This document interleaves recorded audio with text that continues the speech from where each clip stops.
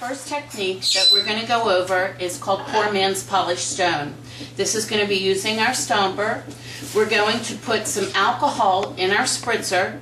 This is plain bathroom alcohol, as you can see. 91% works better than 70, so check your medicine cabinets before you use the 70. The 91 is actually going to marble better, as you can see here on the finished product. So we've gone and we have filled our spritzer up with that alcohol straight. We've not cut it with anything. We take our stomper, and what we're going to do is just take regular dye reinkers. There's nothing special about them. Bobbi, be good. Be good. That's my helper here. See, she's getting a little full of herself. This is a Savia Blue that I'm using. This is a soft sage that I'm using. And we're also going to use a little soft peach. Now, any reinker will work.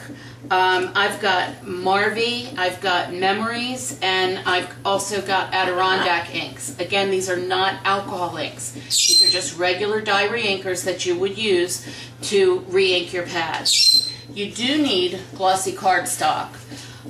We do sell a very nice quality chrome coat glossy cardstock.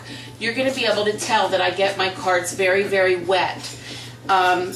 They don't curl, and you'll see that when we lay it out, that they're not going to curl. Sometimes a inexpensive glossy cardstock will curl on you when you get it too wet. That's not good for making cards.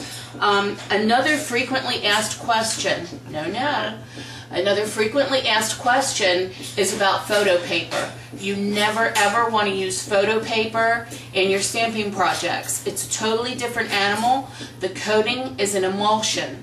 That emulsion reacts to ink, even the most child-safe ink that you would use to stamp on there, and it remains gummy and sticky and never dries. So you want to use a good quality glossy chrome coat cardstock, and we always have that in stock.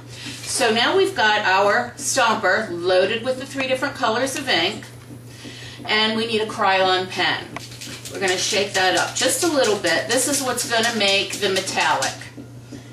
We're going to make blobs on that glossy cardstock. Now you notice that's a technical term. We're not going to go dot, dot, dot, because that will leave spots on your cardstock, and you don't want that. After you're done with the blobs, you're going to take your alcohol and you're going to spritz very heavily.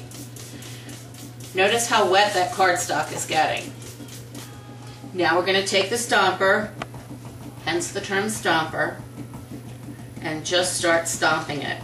This is spreading all that color around, and it's catching the Krylon and moving that around as well. The Krylon reacts to the alcohol and just marbles. Now once I get this all covered with color, I'm going to lift it up so you can see it a little bit.